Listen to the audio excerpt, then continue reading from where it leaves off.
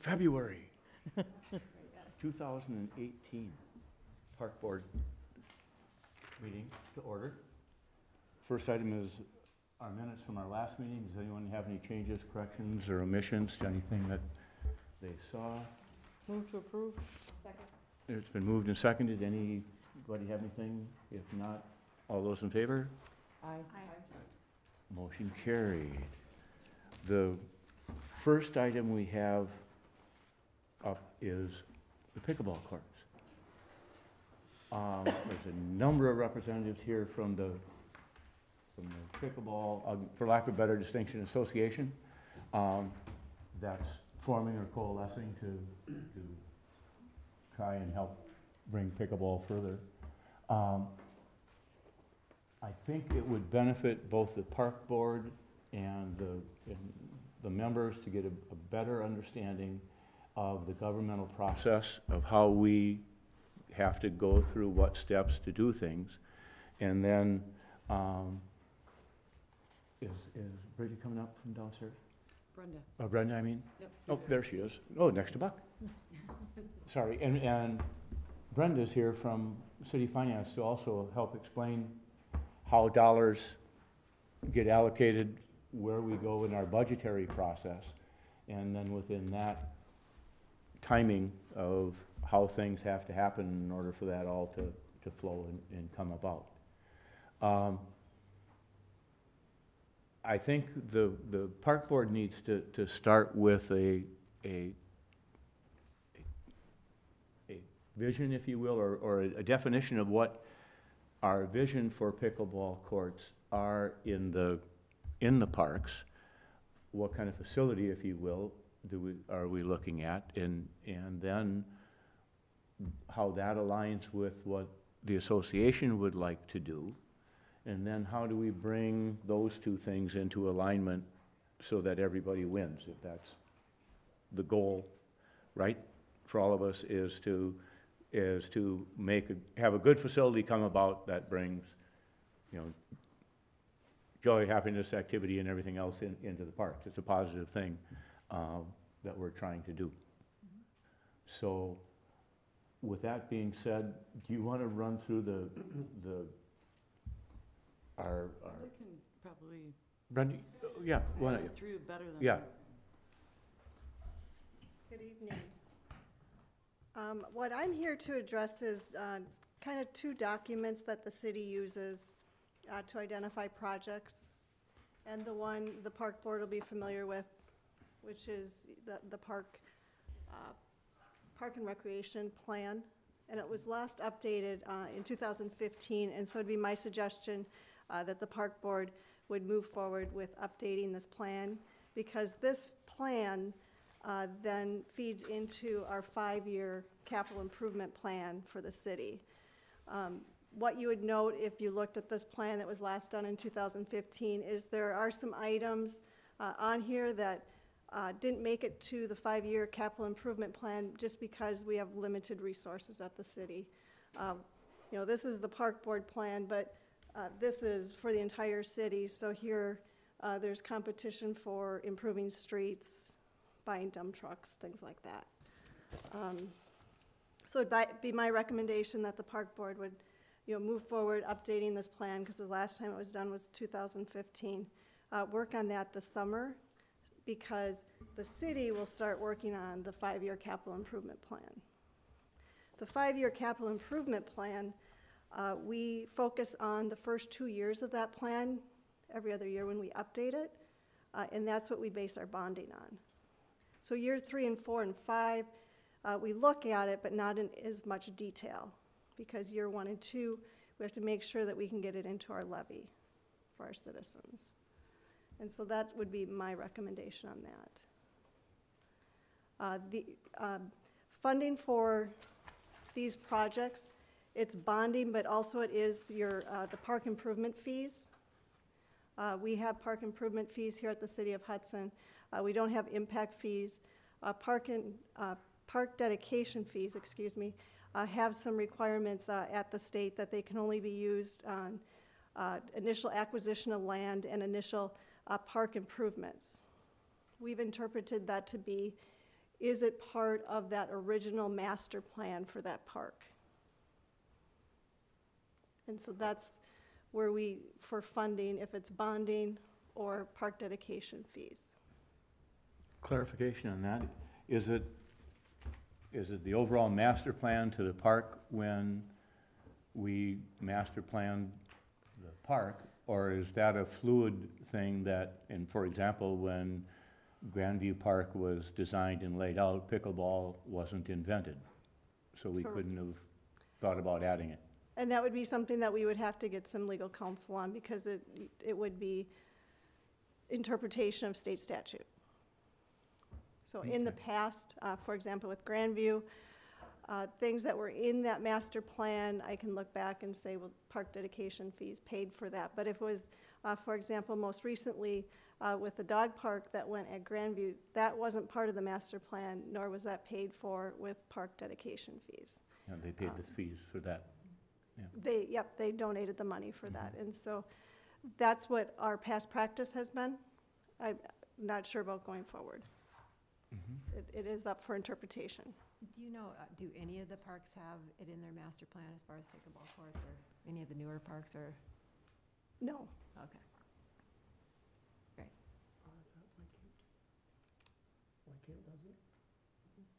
I thought we did in White Camp. No, that's not in the master plan. Oh, It's in not the in the- Parks master plan, Yeah, it's in in the our, five-year. in our 5-year plan. It's in the Excuse me. 5-year. Okay. And that's the only Too many way plans. to tap into the dedicated, park dedicated funds? Like I said, it's up for interpretation, Okay. so we'd have to get legal advice on that. Mhm. But with that being said, the park dedication fees, it's a limited supply of money. And when we look at the map, when we've looked at it internally as staff, there are projects in this 5-year plan that are in that original map of that park that we do not have enough dedication fees to pay for yet. So that would be, some thought process. Since there's not enough park dedication fees to pay for what was in the original map and plan, are we going to redo the map? But that is up for your discussion as you review it. Mhm. So you're, the only way to really move forward is what you're saying with even looking at the pickleball courts is first to have that thing updated to be able to try and find funding. Okay. Mhm. Because definitely for 2018, we have done the bonding for 2017 and 2018. The city issued bonds last summer. And so that funding has been dedicated to other resources. And so, and it wasn't in the 5-year or the 2-year bonding cycle. So then we're going, we're changing the 5-year capital improvement plan for 2018, if we would look for pickleball courts in 18. So it'd be my suggestion to look, at 19 or further. So the other option would be private fund, like when the dog park went in. The Mhm. funds that were They put bore all together the- for that yeah. came outside of, Out of city, it wasn't city funding, it was just on city property. And as Tom can recall with that, the funding that they were successful with is what they built.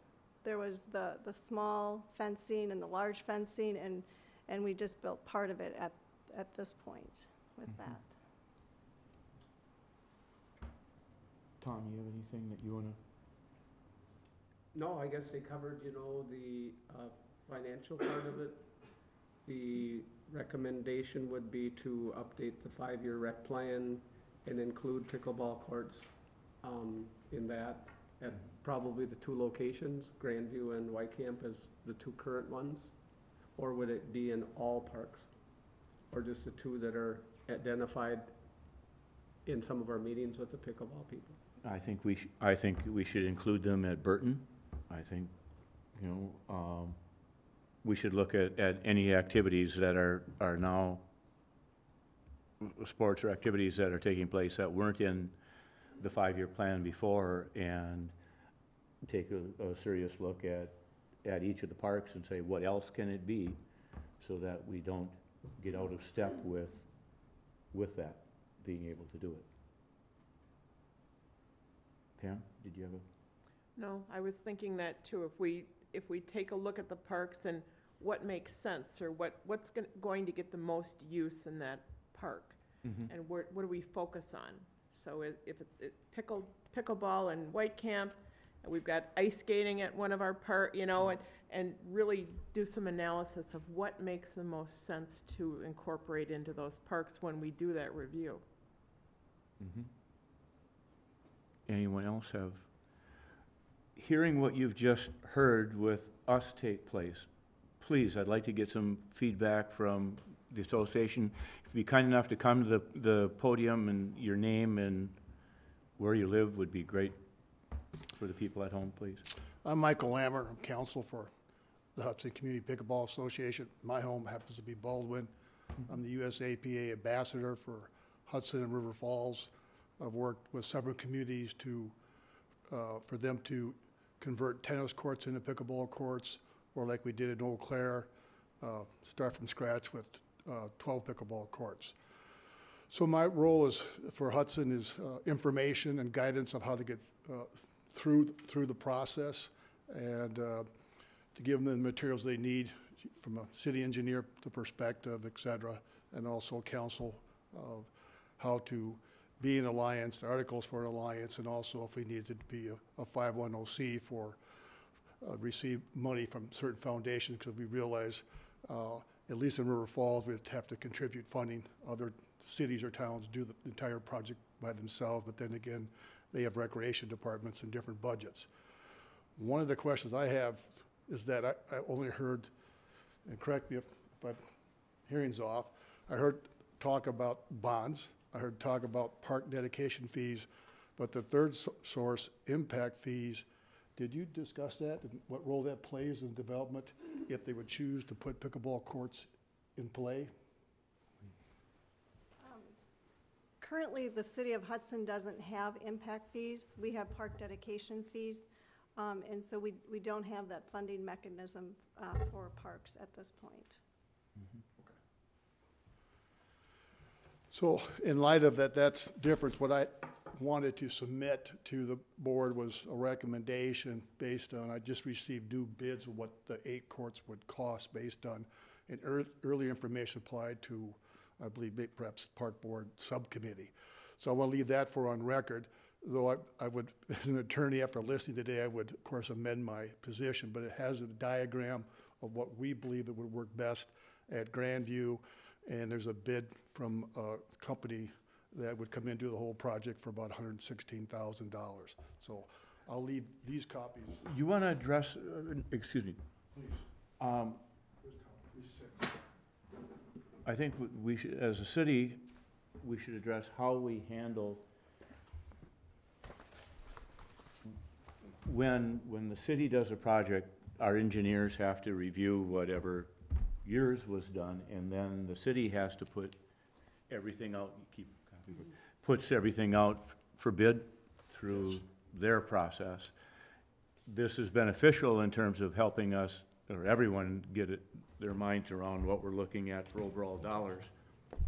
I would just caution you not to waste people's time doing concrete bids on things when the likelihood of it ever going to them is slim or nil, unless you guys are doing the funding for the whole project. Yes, the If understanding. it's City Avenue, that's where we're handcuffed as to how things. This can get done. understanding of that quote, and I cautioned Upper Midwest Athletic Construction Company, this was an estimate that, as council, I was saying, we're not going to hold you these figures. Good. Everything must go out in a 60-day bid. You will be bidding with a public agency. They Okay. fully understand that. But you can't talk, well, we can budget for 8 courts or 6 courts unless you have a general idea before it goes Absolutely. out. And we understand engineering is anywhere between $3,000 to $8,000 to send it out to get it up to spec, the design, so you could give it to the public. Great. What I've learned dealing with 8 different communities, that if you don't show them a ballpark figure, and say, for example, in the event that it was $116,000, and we've got somebody will now do the paint and striping of those courts, rather than 20,000 at bid for 13,000, and they'll give us a gift of 10,000 as part of their contribution. So you've already saved 10,000. If that doesn't come up and you're in a meeting and you say, look, as a city, we need to come up with 75,000, and HCPA and Hudson YMCA is going to come up with 45, you'll never cross the road. So that's the purpose of us, to form, to give you a data point or to help Fantastic. make your decision. Fantastic. Because that's exactly what needs to be done in order to go, once we have our 5-year plan done and have it earmarked for that. Yes, and we were fully understood after last week's meeting that pickleball was not in the master plan or the 5-year plan, and that you'd have to make a motion to amend to at least conceive of the concept. Mm-hmm. We, of course, realize that's not binding. It's just the idea, let's get moving on the concept so we can juggle all the different competing parties to a major asset. Having heard that, park board members, is there a motion? Do you have comment? What are your thoughts? Do you feel that your association has the capabilities of financing or getting enough funding to do the entire project?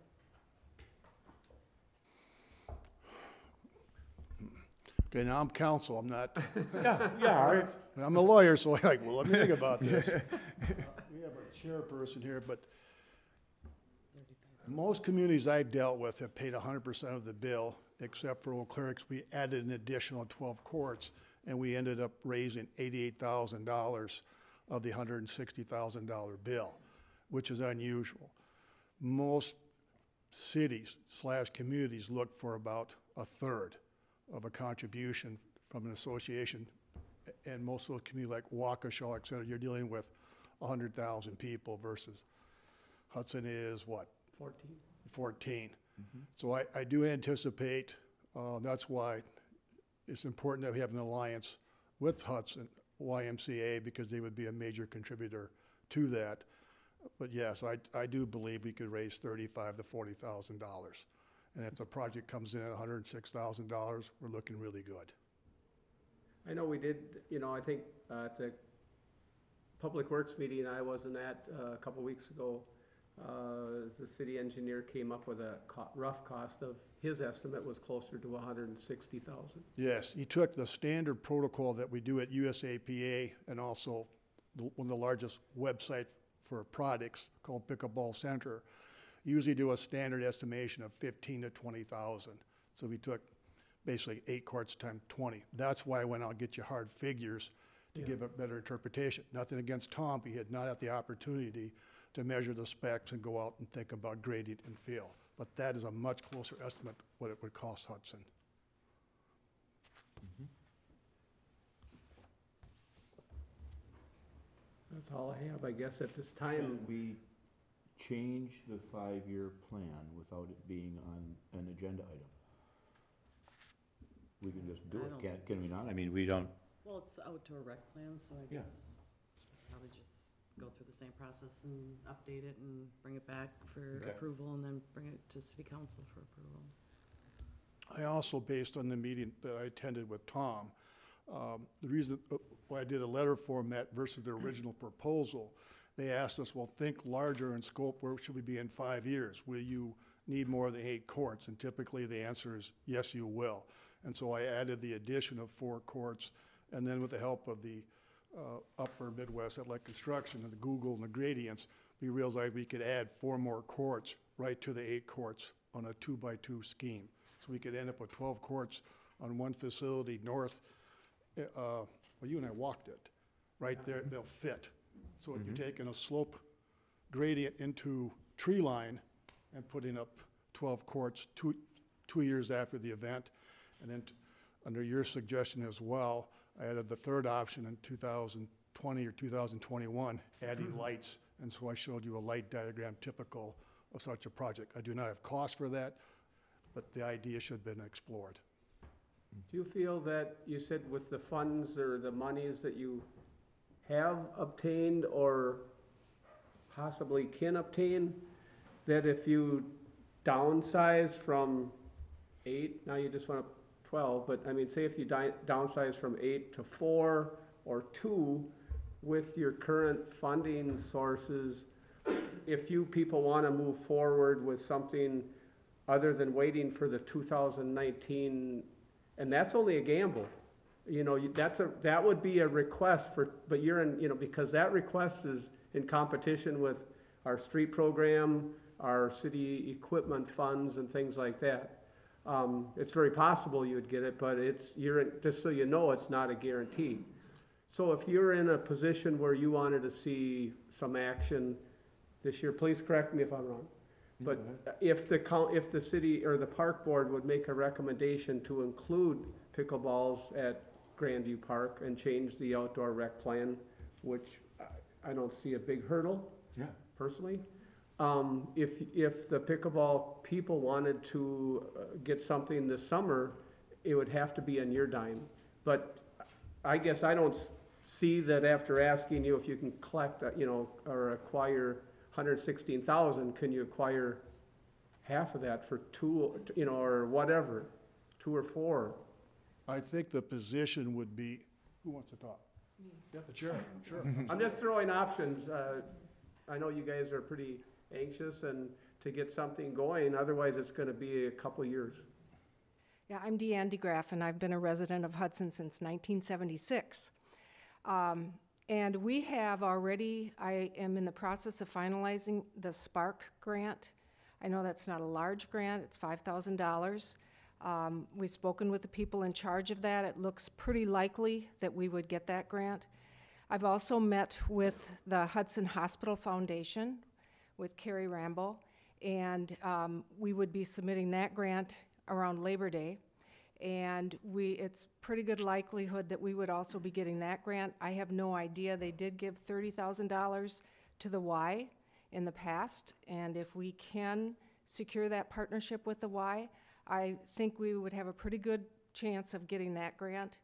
So we have 2 of them that were pretty close to saying that, yes, we have those, we can use those. We've been brainstorming donors. We have several that have already committed, not to an amount, but they're waiting for us to say we're going forward with it. In talking with Carrie Rambo, we understand that if we come forward to you with guaranteed money, it's going to make a difference and possibly we'll move it quicker. Probably not this year. We'd love to have it this year, but we understand that the cogs just don't go very fast in the city government, and we've learned that since we started in the fall. So, you know, we're willing to put as much into it as we can. We're willing to fundraise. We've already got the procedure in process, and flyers are getting ready. We just need to know that we have partnerships. And we see it as a very strong partnership if we can have the city and the Y with us to promote the health and wellness of your senior citizens, as well as the people that have physical challenges. And we are committed to that because we feel that's a very strong population that needs that opportunity. They have a league at the Ball Diamonds on Sundays, and we can see ourselves piggybacking on that. We already have the names of the contacts for that, and we're going to go forward with it because we believe that. We believe this is an excellent activity for all kinds of people. So that being said, I think it would expedite things, even though we haven't, we are going to do our 5-year plan and do that in a separate meeting, but a resolution to change that to allow pickleball now would get us back in stride with where we need to be, would it not? There's a big question mark hanging there. Question mark, what would be the reason for the amendment? Because we wouldn't have funding though until next year. No, but it allows, wasn't it said that that would allow us then to move forward, that it be a approved activity to be taking place in the park? With them trying to fundraise, I think. Yeah. So if With it's with a tie to fundraising? Yes. Not to, okay. Sure, So now yes. it would be it's an officially approved activity to take place within the park, and it's not held up for us to do our 5-year That we're just plan. trying to find the Because if we don't funding. get our 5-year plan done until June, we don't want it to hold up that moving forward. Make sense? One question for Deanne again.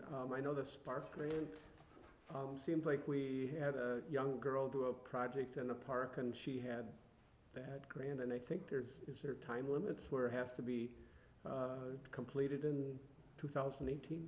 For the Spark grant? Yes. I don't think we actually get the grant until our project is completed, and my understanding. That's correct. Yeah, so they would hold that money for us. So it wouldn't necessarily have to be done this year, or it could be, or Correct. the monies would be available this year or whenever the project's done? It's whenever the project is done, because they want proof that we've followed through and completed our end of it. So Mike, you said 2 courts, how much? Oh, you asked me that question. My recommendation is that I would tell the board not to build 2 courts, because what will happen, it's happened at every place across the country. You're going to have a lot of citizens unhappy because they can't play and they have to wait a half an hour. The Y wants me to continue to teach pickleball classes. I teach on 4 courts. You reduce me to 2, you cut half their revenue. Those courts are designed, that design is set up for athletic wheelchair events. We're always working to look for our, what is the correct, physically challenged youth classes to do it. Pickleball is a natural for them. We also have, I call them active teenagers at the Y. They have lots of energy, they get in trouble. We're looking for programs to do that. So 2 courts produces a lot of stress, and I'll guarantee you, based on past performance and from our headquarters in Florida, you end up with a lot of angry people. Shawnee has 6 courts, and they're upset because they have to wait 30 minutes because you get 60 to 80 people playing on 6 courts. It produces not a good atmosphere. Minimum courts is 4, but 4 doesn't work for the amount of interest. We had 200, how many people signed our petition? 215. That's what you're looking at. Put 215 people, yeah, on 4 courts. Won't have, it's Just a thought. Yep. I guess I'm a guy that Well, takes what I can get and, Well, I would be, but then I'm an old trial lawyer, I want the most. However, having said that, we've been discussing, we realize that there's a lot of protocol and procedures we're not aware of and how different things work. Even I've been researching the code of 254 and 250 to find out sources of income. Probably our best course of action, honestly, would be that if there's no way to move forward in 2018, we will find courts to stripe and play on and use temporary nets for the 2018 summer, because we'll look forward to 2019. We just know, as I think Deanne spoke so well, we need to know what the partnership is, because when we go out asking people start donating, I mean, I get 100 people to donate $250, we're at $25,000. I can't say that if they're going, by the way, the city may vote no in 2019. I have some idea the concept is viable in order to go out and represent, and I certainly don't want to set us up as a 510C and deal with federal laws, trying to have to give money back because the project failed. So, great point. I would recommend that we not follow it. Pam, you look like you were going to say something. So could we move to approve 4? I don't think there's really, I You mean, said this, 4 courts is what, this is just an what you would update. start with? I don't think No. we can act on this. 8 courts? tonight. It's just an update on it. Do we So we need to come back. need anything, a resolution or anything to? I think this, according to the agenda, was just, discussion, and Okay. it wasn't just for open discussion, not any action at this time, so. But could we take action? I mean, could we make a, I don't think so, not on, oh, it's no possible action. And I just want to clarify, if you do update the rec plan just for the pickleball courts, that's not committing the city to any future funding of that. Remember, the park plan goes into the capital improvement plan, and it's up against, other projects. So I just wanted to make sure that everybody understands that. We could certainly put it on the next agenda and say that we're gonna update the Yeah. park plan for next park board meeting. You can have it in there then. I think that would be the, Well, the benefit of having that is for their grants Yeah. as well, so. You get it in. so if we had that by next month, would that be okay for some of your grants? They're not even, the grants that they're applying for probably don't even require. You're fine with that? It doesn't hamstring you? Okay, then that's what we'll do. So it's clear as mud? Yes. To It's not really how clear. we're gonna progress here? I also just wanted to have clarification after Brenda said that. In saying that there may be no funds, can it also mean that there possibly may be funds? Or are we looking at, we will take on the total financial responsibility of it? I don't know if we're at that point of being able to give you clarity on that. Okay, so it's not Be a honest. no. Well, I It's not don't a know yes. what other projects are coming due Okay, for funding at that time, and what the city's looking at for that time period. so we should go for the touchdown, and you may come in with an extra point. Oh. Possibly. I mean, if we're looking, we'll go for the big amount, and then if you can, you'll help us out if there's anything there after the projects are done. And we've got the land. And you have the land, right, and that's a big piece. Plus the liability, because we've Yeah. spoken with Tom about that, and that's a very big piece too, Mhm. that we would not want to do on our own, so. But that's That's something important. else that the city has to decide is that, in fact, we're gonna accept a donation possibly from the association. But you have to realize that when you donate that actually is same as a dog park. That's just part of our park system at that point. Right, And then we have to adjust our operating budget for whatever maintenance and every 5 years or whatever needs to be relined and restriped. So the city council has to know that if we accept that donation, it's gonna, down the road, it's gonna be, not even down the road, there's gonna be maintenance fees and costs associated with general park activities. It's gonna increase, right. so, Yeah, we understand that. yeah. And we're hoping to be a participant in that too, as we do tournaments, and so that an annual basis, we would have an amount of money that would help with that maintenance. That's very nice. But thank you. Well, Thank you. thank you. Thank you. One more question I have. Sure. I'm Dave Morrison, I'm part of the group with the pickleball, and just following up on Deanne's question, that there may be money or there may not be money. Can you give us an idea maybe at what juncture that we could know, for budget purposes, how much money we would have to do and how much you would have to do? Because the question was, are you able to commit to money at this point? No. But how would that part work? How would we know at what point, or is there a point? I'm just thinking of fundraising, when I go out to fundraise. We need to accomplish this amount to do the project. I don't know the answer to that. I am gonna guess or suspect, Well, we must know our park fees. yeah, what well, I know they are, Brenda, the I mean, would be able balances, to, And, we're splitting the freeway, one side uses one pot of money, the other side uses the other pot of money. And I'm assuming we can project what we'll probably receive in park fees at some point. I mean, I don't think we're talking bonding issues here. I think we're talking park fees. That would be up to This is a legal. passive use, I believe, yeah. of park fees.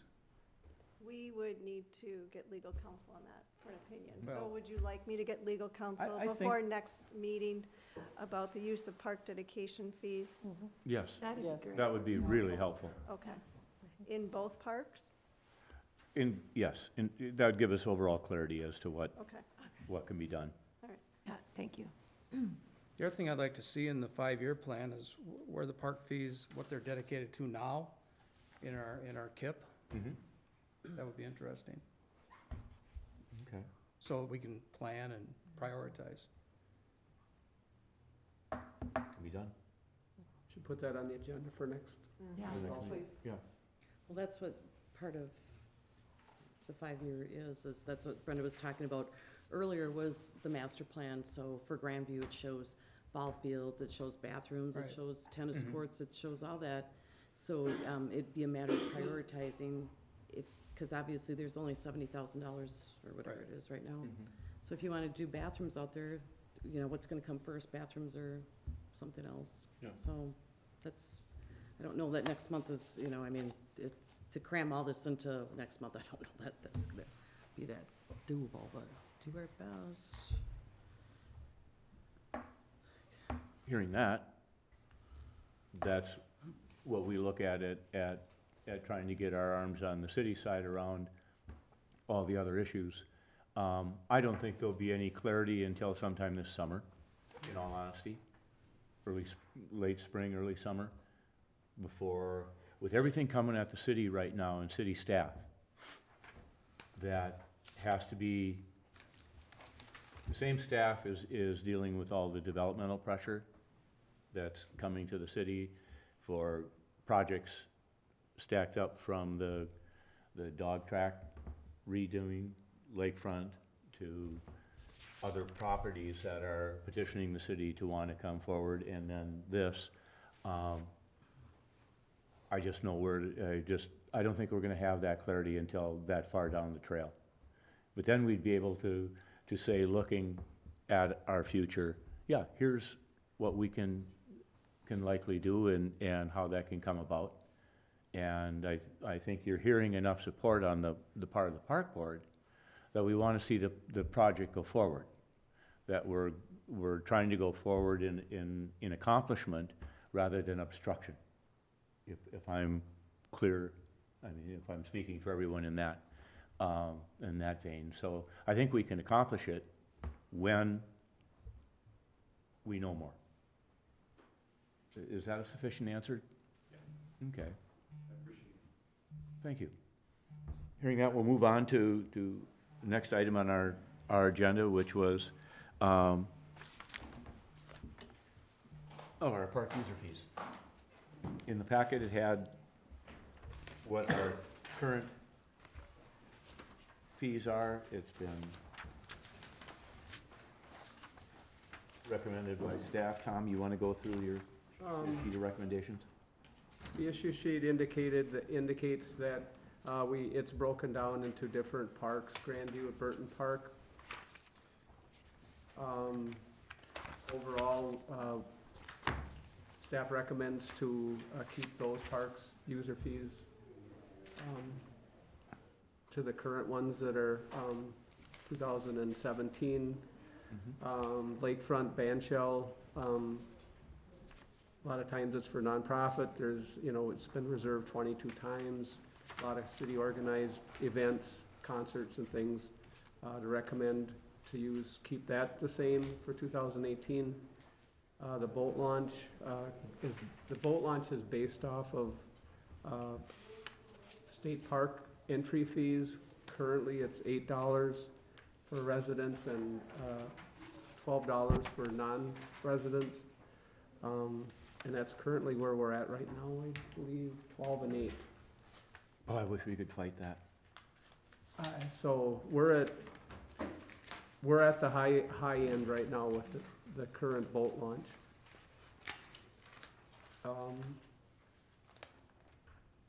Last year, we did collect, and it was a fairly good year with the water not being super high all year, but it was a $52,000, $52,410.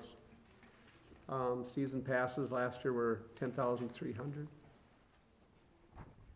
Sailboat mooring annual fee has. That's a separate line item, sorry. So I guess, I'm sorry. Oh, that's a different one? So if you wanted to do the park fees and make a motion on that, and Okay, then do the so boat I launch. went- Okay. Sorry. So park fees, for the fees, we would, staff would recommend that we keep the fees at the current rate. Is motion? Motion? I'll second it, and then I have a question. Go ahead. So the fees are, maybe you can share with everyone what those fees go to, or for the television audience too, what those fees go to. staff. It just goes into the general park fund, It's, Supplies, where it goes. when the fields are being, ball fields, Burton Field, there's prep work and mowing and things like that. There were some of the reservations, for the different parks would be for, keep it as clean as possible. And, just general maintenance, of the buildings, some of the supplies, Some of the repairs. So on the boat launch, the parking, or let's talk about the parking, or when folks don't, a pass isn't required, right? Folks can come in. Wait until we get through the boat launch. If we're- That'll be a separate. Oh, Let's sorry, just do sorry. her Okay, user fees thank you. first. Sorry. That's next item. Okay, So it's Thank been you. moved and So you seconded did, yeah. to keep our park user fees the same as they were in 2017. All those in favor, say aye. Aye. Motion carried. Now we can go to the boat Now launch. we can go I'm to sorry. the boat launch fees. Boat launch fees, which I guess I started and, again, that's based off of the state park, fees, which are $8 and $12. And that's what our current rates are.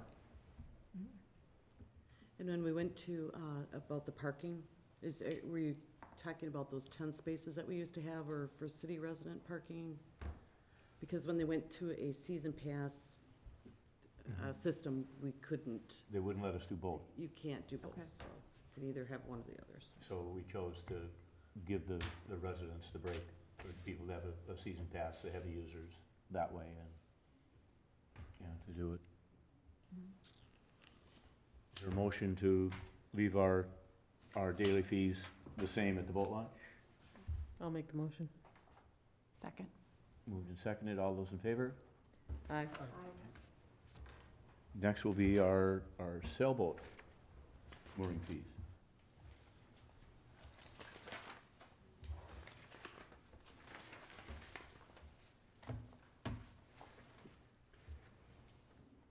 I have received some inquiries from how we establish the fees for this. And, I was not here, when the original fees were started back in,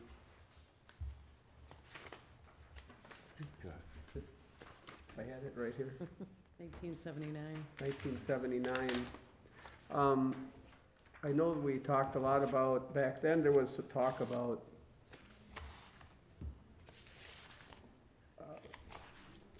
Well, they established a park improvement fee in 1992, and that was when it began. So this person generally talked about, what is entailed in the park improvement plan. He just wanted to make sure that we were aware of the clause, I think it's called the taking clause in the Fifth Amendment, equal protection under the law, and then make sure that we have actual costs for the mooring field. We used to itemize we do itemize, specific items that we purchase. We don't have a line item for hours, and I don't think the police document, that's part of the mooring fee was police protection. I don't think they monitor or they document every trip that they go down the dike road. I don't think we've ever asked them to have to do that, and I No. don't think we have to justify it to that extent.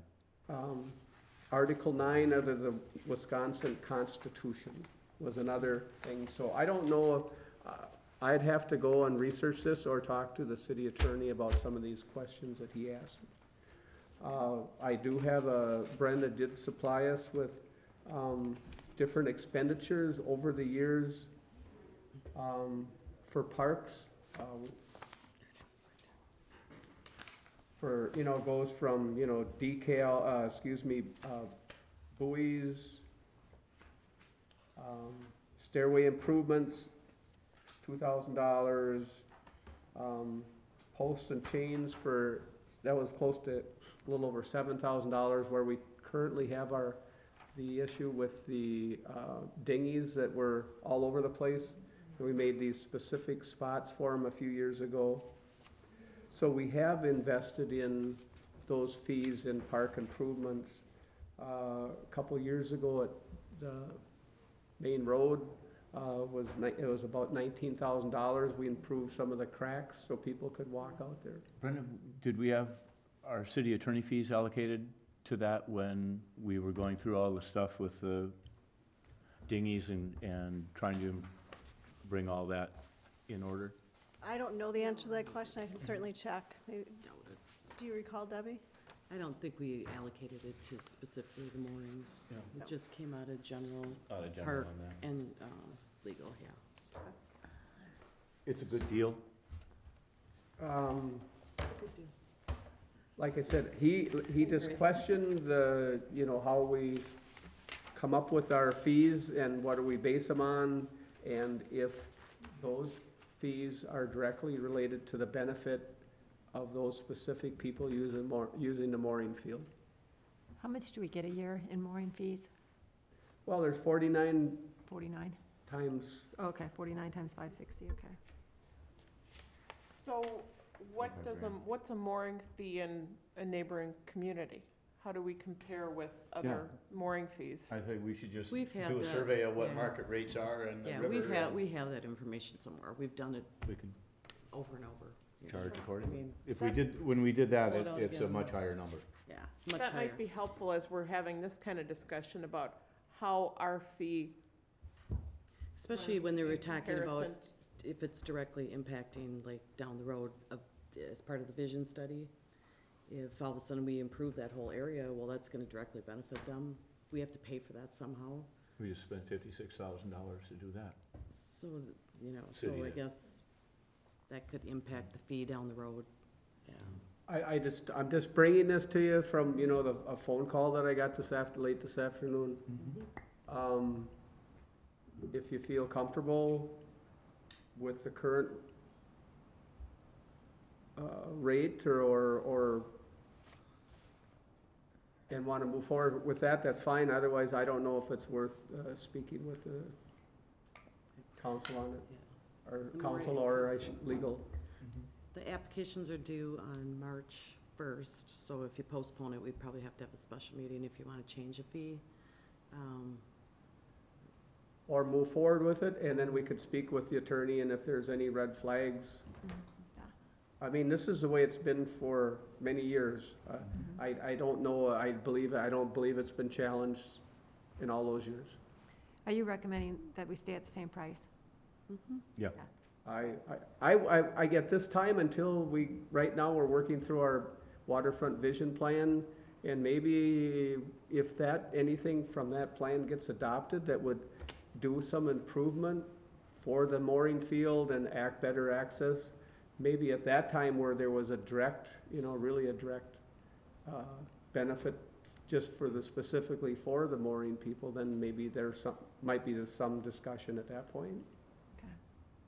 What's the anticipated completion date of that study? I don't, Sometime this year yet, is when they're gonna make their final recommendations, and then it would be funding. yeah.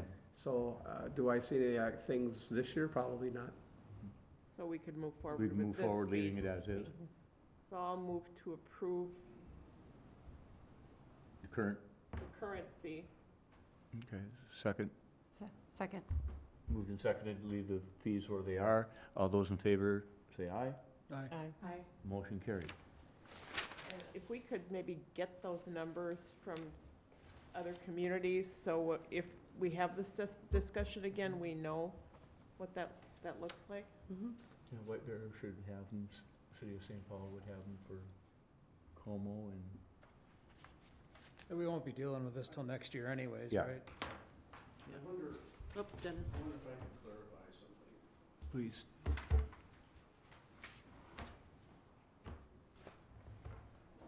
My name is Dennis Kroll, and I'm the chair of the Mooring Association, and we have, 50 moorings, 49, and that means there's at least twice that many people that are involved, and that there's a good crowd, and we bring a bunch of guests every year to Hudson, and it's well used, I think, as you know. What I wanted to point out is that the distinction here is that the park improvement fee was added to the top of the whole thing about maybe 11, 12 years ago. Maybe 2006, does that sound right? Anyhow, And that is $230 to the top of what is the operations budget. In that, there are some people that have been complaining that, and for years, this has been going on, but we've been trying since 2007, I think, to get better access, get some money spent on the access to the dinghies. Some people are having a hard time as they get older, and it's a little bit hazardous getting down to them. And I hear complaints all the time about that, and people that have had accidents of this sort or that. So there's been an attempt to, and kind of an ongoing attempt to get some kind of improvement to that access. It has kind of got washed under the rug quite a few times for one reason or another, technical reasons sometimes or whatever. But now there's this waterfront improvement survey that's being done, and we support that, of course. But getting back to the main issue is that there's this this $230 every year that's taken out, and it's for the Park Improvement Fund. And some people believe that if there's something taken out, it's unfair taxation if it's not spent in some way directly related to those uses. Like if you were charging for pickleball courts, that money would be expected to be paid back or to improve those direct areas that are related to pickleball. well, maybe, And that doesn't happen as far as moorings go. There's 11,000, I think, or is it $9,000 or $11,000 that was spent a couple of years ago to put when we kind of regroup those dinghies into small areas and put some chains I think it was to secure them. 2012, it was like $7,000. 7? the other alternative is if we go to a market rate fee structure, which would benefit the people of Hudson better. The market rate, there is no market rate. Well, that's what In we're Afton, gonna, it's $85. It used to be $35, and I don't know what it is in the Madison area. It's something $165, something like that. so if it's onerous from us doing it, we'll determine that. But for But the this point- year, it's gonna stay what it's been. Well, the point is that the money that is actually taken out doesn't, it goes over the whole park system and not to anything that's specifically related to that area. Outside of the chains that were put up for security a couple years ago. How much is the bridge improvement? Oh, couple $100,000. Yeah. So over the next couple of years, when there was money set aside for access in it's supposed to happen in 2017, I think, and then it got pushed off to 2019.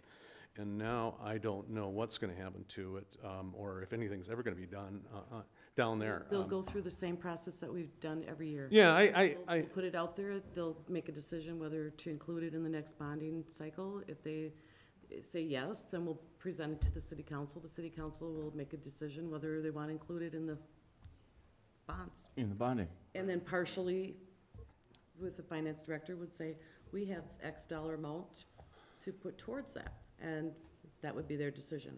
The same process it's been every year. I think one of the other points that just related to your discussion was that you talk about paying for police protection. Well, police protection is, they protect people, all the people that walk down the dike road. You know what, and maybe we should look at that, because but that was in place when we became part of the That's an park board. operations thing and not a. And the and- finance director could help go through that, because that's where it was broken down through the finance department, that's where we got it. Uh-huh. And it hasn't increased over since 2006 or whatever the year is. Yeah. So it stayed the same. But it's a moot A- point a- now, anyhow, that it's gonna stay what it is for Yeah, this yeah. year. Anyhow, good. and- I just wanted to bring those distinctions up. Right. Okay. Thank So- you. Do we need to look at the language that's in that document, or the fees or that's associated with mooring, and look at revising the language and how those funds are allocated? Maybe. Maybe. Well, they Um, designated that amount to be put towards a park improvement fee. They could change it, they could add to it, they could take it away, they can do whatever they want. It could all go back to the general fund. They've allowed it to stay in a fund where it would go towards park improvements in that area. It's not specific. And is it that specific park that it needs to go into? Park. Yeah. It's all, Okay. and it has been funded. Okay. through the park. Had they ever looked at different access to those dinghies, or? Mhm. That's been a hot item for many years. Mm-hmm. We've had different concepts and different ideas, and seems like we get an idea and the cost kind of estimates, and for some reason or another, the council has opted not to go with it at that point. But we do, as part of the Vision Waterfront plan, the engineering firm met with private people, they met with public interest people, like the sailboat people, the mooring people, the rowing people, Oh, good. All the stakeholders. Yeah. stakeholders. Mhm. So they are in the mix. We've seen some concept plans where they actually have some stairs and ramps and things to get access. Oh, great. So we've tried working with the excursion boat and put dinghies on there. He even agreed that if the DNR was okay with giving us a permit to extend one of those docks, put the dinghies on there. That wasn't an option for the mooring people. They said it was too far of rowing the boat. They still have the option of, instead of going down the rocks, taking not a rowboat, maybe some kind of a small fishing boat or something from the boat launch if they care to do that. I think, Dennis, there are a few people that are in the mooring field that actually have boats at the marina that can travel from the marina to their sailboat. Some of the people have done that. But it is included in the vision plan, and there's a good possibility, when that comes up, that hopefully some funds would be available for that.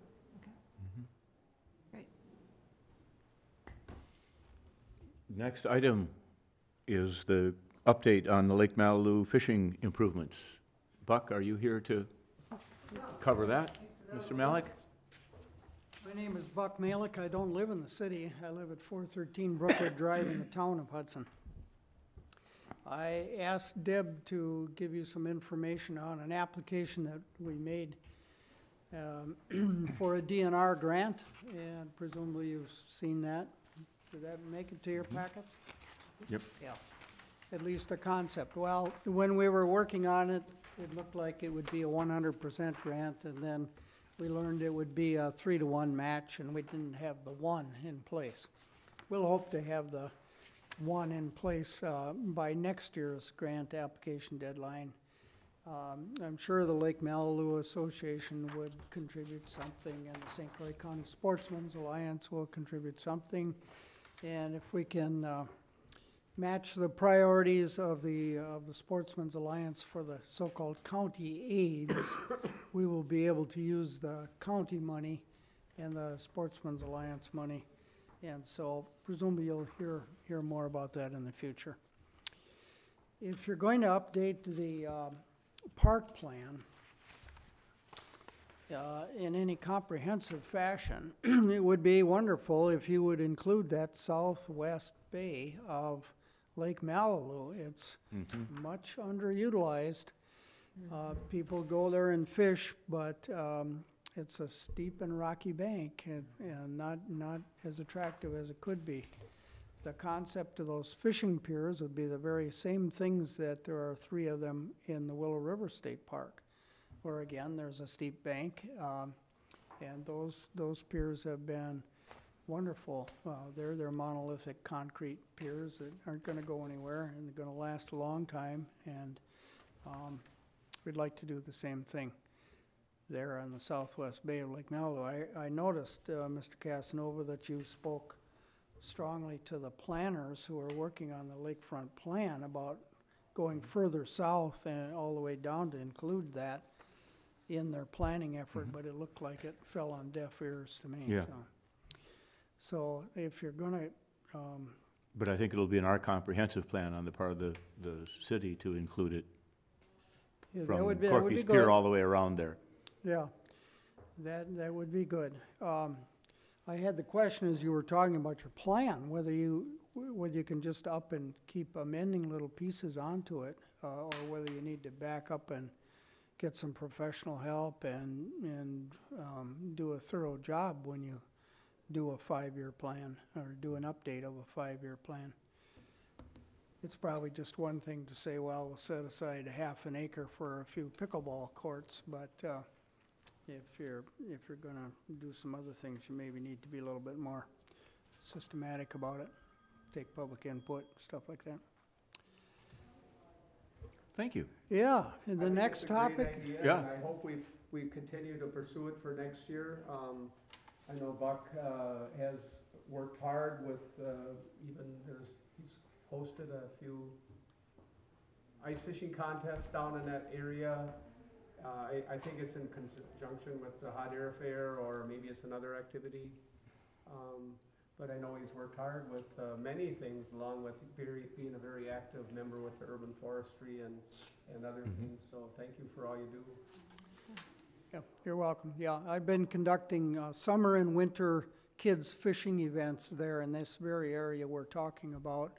And we had 43 2 weeks ago at an ice fishing event. That's the biggest that we've had so far. But on the Sunday Riverfest, so that's at the end of July, we have a summer kids fishing derby, and then on an ice fishing event. So we've been doing it twice a year in that area. People are gradually learning where it is. You know, it's not signed or anything like that, so it's a little bit of a challenge. But and by the way, having a outdoor biffy at across the road at Corky's Pier, you know, is really great. When it comes to ice fishing events, most parents who are bringing kids to an event would like to know that there's an outhouse nearby. If you ever notice in the advertising that I put in the paper or the rest for these events, I always mention there's an outhouse. Otherwise, we couldn't be serving cocoa. So, anyway, I think your next item is your next item goat grazing? Yep. So maybe I'll just Stay stick right around there. Might as well stay there, for that. Buck, and Yeah. Well, did we want to, no, this is just an update, okay, we're good. There's no action on this fishing pier thing No. Being requested. but I think we are gonna wanna, when we do it, go all the way from Corky's Pier, all the way to the dam, the little dam, to look at what might be done and included there in the future. Do we wanna add the ability to have another fishing pier by Corky's Landing there, or do we, what else do we wanna do down there? And how do we wanna see it improved if it's going to be? Thanks, Buck. You're welcome. So next item up is the changes that are being recommended to our ordinance to have goats. Did you want to talk first about the item that was dropped from the budget, Mr. Casanova, the $12,000 this year to use goats to graze the Prospect Park? I don't know if Tom wants to start that discussion, or Pam does, or something, Yeah. but I'm here Why don't you for start that with too. This project where we would acquire goats for buckthorn eradication was brought up and proposed in our 2018 budget. It was moving along very well until it hit a hurdle on one of the last meetings.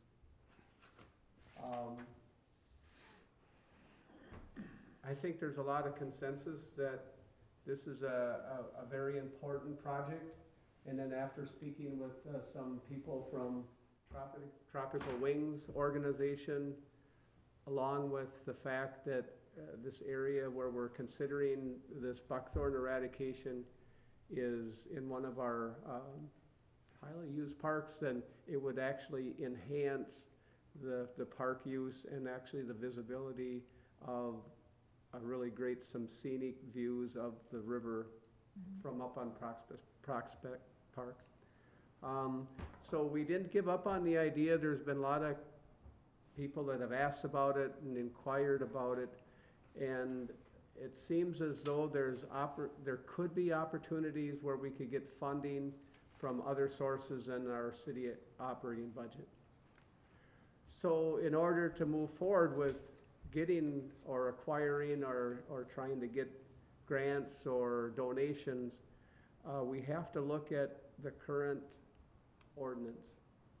It talks a little, I think it was addressed for some of the, first there was a chickens, that came in, and then it was, last year, I think there was a local resident that had goats. And then, so I think they adopted this ordinance for keeping animals for other weeds and invasive species. But I think we need to modify that if we would move forward with this eradication with the goats, because the proposal would be for a longer time that is in our ordinance. Yeah, they're requesting 50 days on the one, and our ordinance goes 30. Yes. 35 and 50, I Yeah. think, was in the proposal. So, So are we talking about the fundraising? Is there fundraising? people are I working can't on, think that's something. people are working on that now, but for fundraising, yes.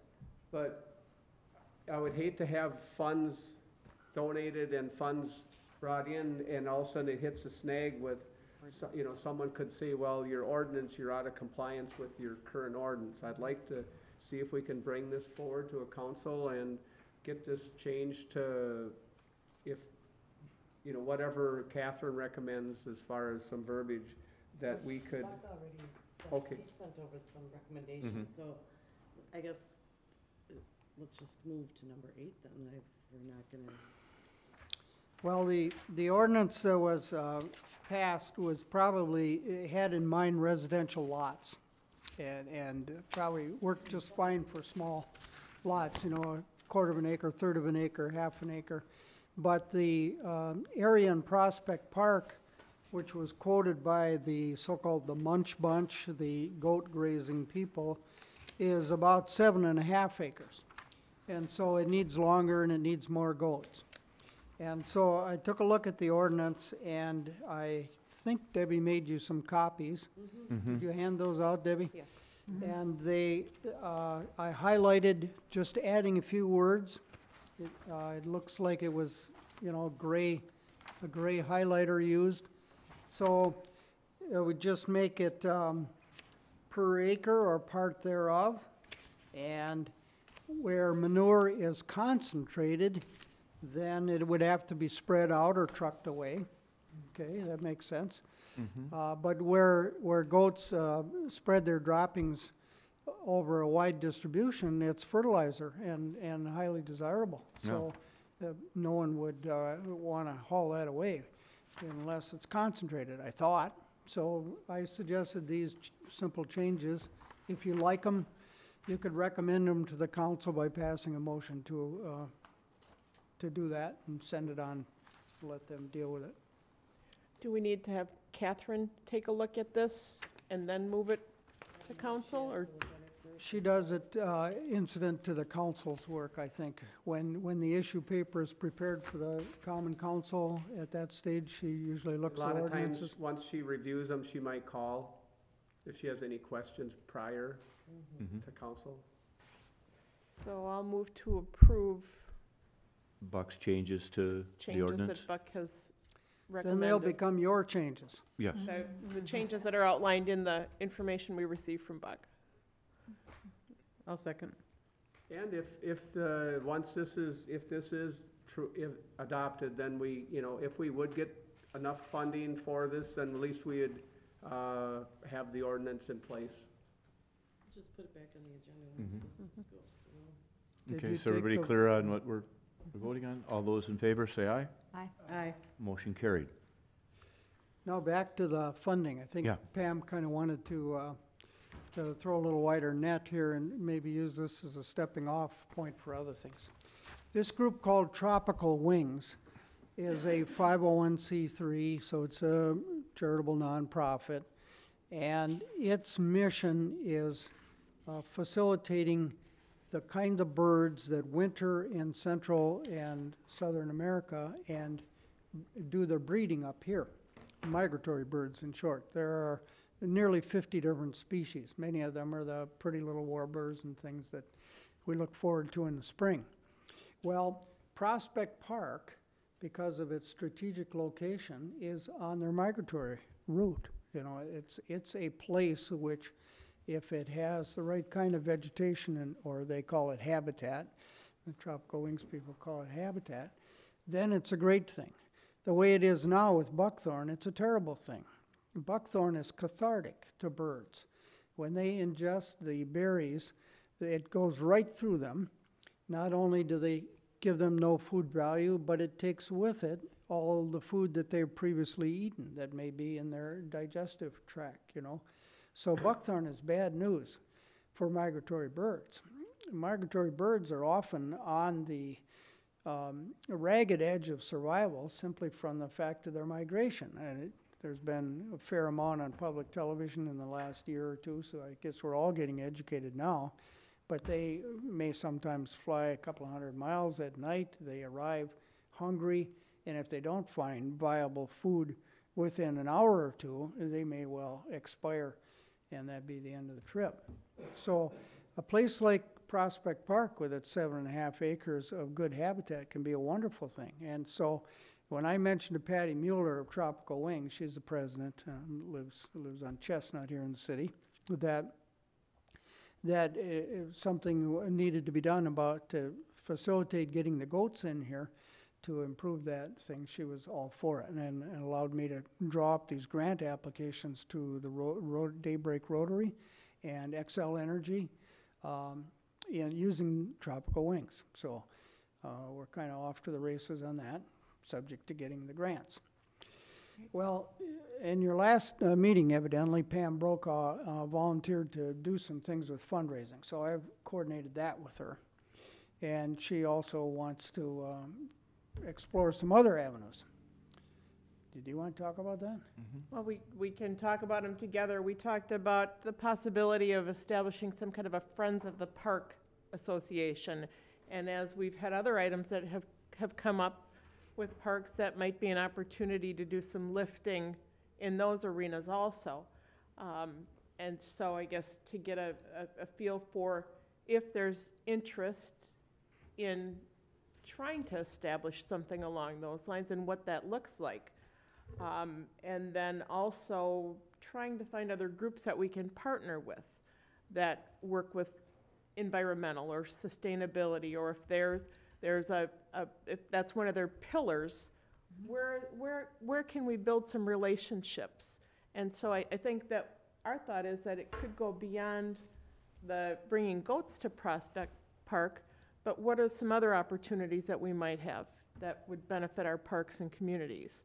And so Buck has done a ton of work to get things going and to get the grants submitted. And so I guess if folks have ideas, you know, we talked about maybe doing some kind of a walk or as a fundraiser.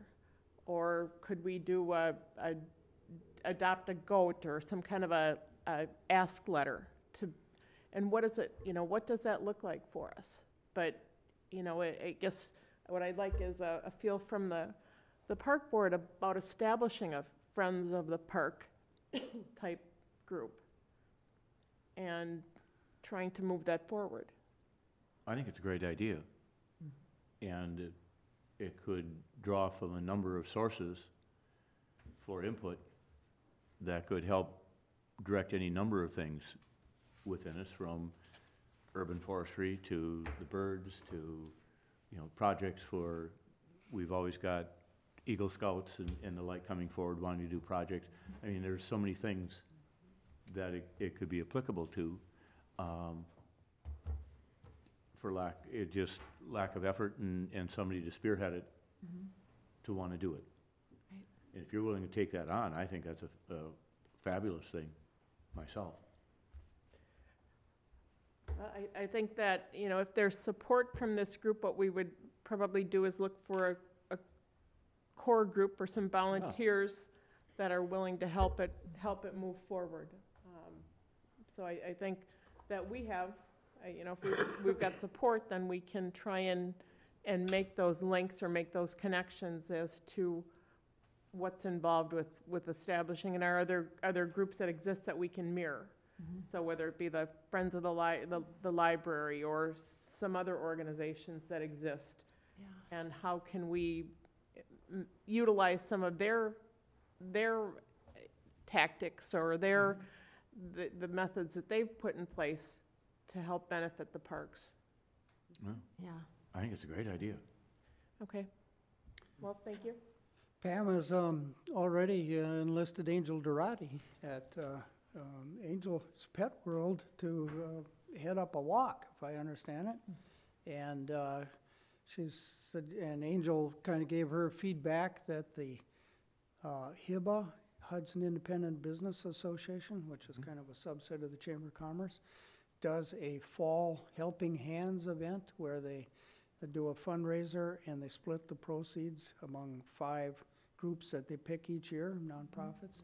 And somewhere the idea came that Tropical Wings maybe could be chosen as one of the 5 this year. Vicki will probably remember 2 years ago Sustain Hudson was, and last year Riverfest was. It amounted to about $1,000. And so she's off with good ideas, it seems like. That's and great. Well, and I think, Could you know, blossom. I'm sorry.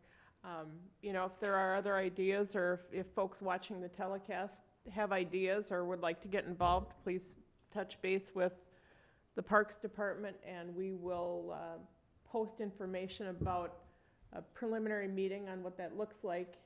I think that getting volunteers to help move it forward will be key in making it successful. And I guess creativity, you know, are there, what are some opportunities when we are able to bring the goats into the park? Could it serve as an educational opportunity for groups, or, you know, what does that look like? So we're excited to get ideas and to be able to move it forward. Fantastic. Thank you, Buck, for everything you've done. Thank you very much, Buck.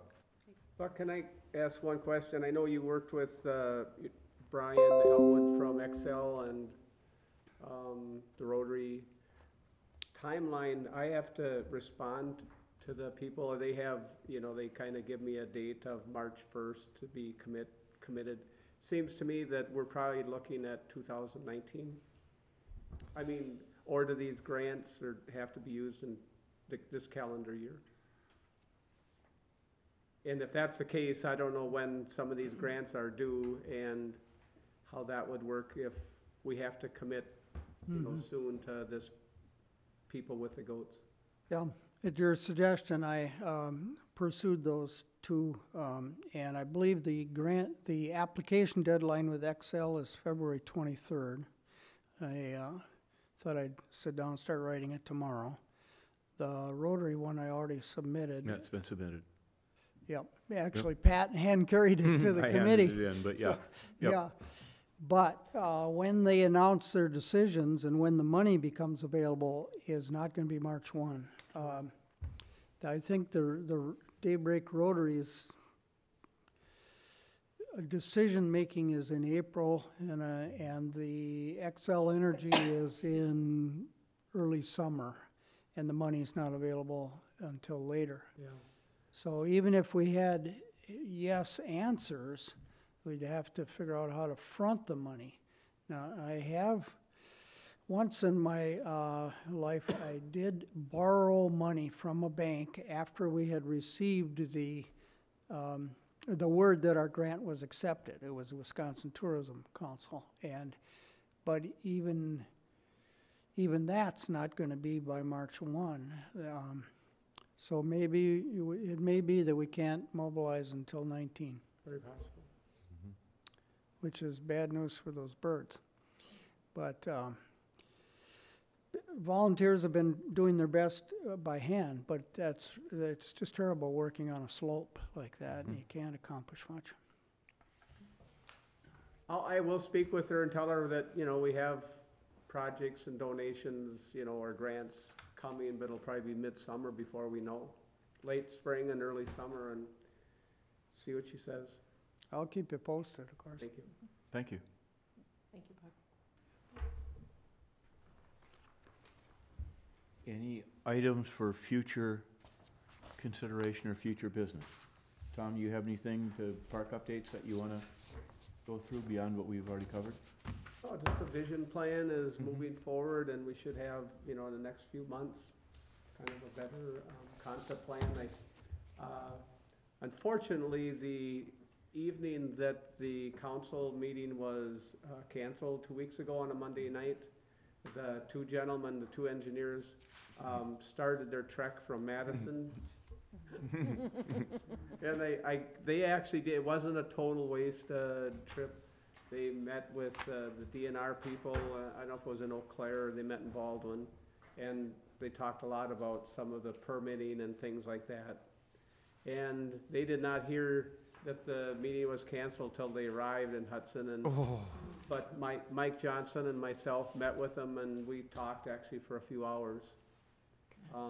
So we actually have to get some kind of agreement that was to have them come up and present their findings and some of their concept plans one more time to council. So that'll probably be in the near future. They also spoke to the fact that they believe that they can earn their weight, I think was the phrase they used, at being able to get grant money to do a lot of the projects that they're proposing as part of their study. So it'll be interesting to see how that comes into play as well as to what they're talking of doing. But they covered from 94 all the way to St. Croix Street in meeting with landowners, with various stakeholders who utilize the river or utilize the parks, or boaters, kayakers, fishermen. They tried to cover every group that they could to it. So it's going to be interesting to see what their final proposals come back as. And then what's available for funding to bring any of them to fruition will be the task that would follow up on that then. I do have a meeting set with some of the people from the sailing club, sailing school. We're meeting Monday. So I don't know if they're requesting some location down in Picnic Point. So that's something that, it's gonna see exactly what they're looking for and what they need, and if it's a temporary, you know, that's what they're talking, is a temporary, 1-year agreement. Until we get it further. And part of the plan that the engineers did is addressing if the sailing school moves over to that part of the park, instead of the current form of riprap that's used as it moves out onto the point, they have these really nice large pavers that step down that are much more user-friendly to people trying to carry and launch sailboats, but also just the general public wanting access to the water. And I think their plan is to really try and make that whole end of the park as user-friendly as to the river as we can. So it should be interesting to see what they come back with for it. But in the meantime, you know, we're gonna have to, you know, be working with the sailing school as, you know, they talked about getting electricity, getting water. That seems a little more permanent to me than a 1-year deal. So as I get information, I'll certainly bring that back to Park Board, and so we're gonna have to make a decision shortly. I know they're gonna lose their spot, or they have Yeah, lost that's it. right, yeah. Okay. Any other business? If not, move to adjourn. I'll make a motion, I'll move. All those in favor say aye. Aye. Motion carried. We are adjourned.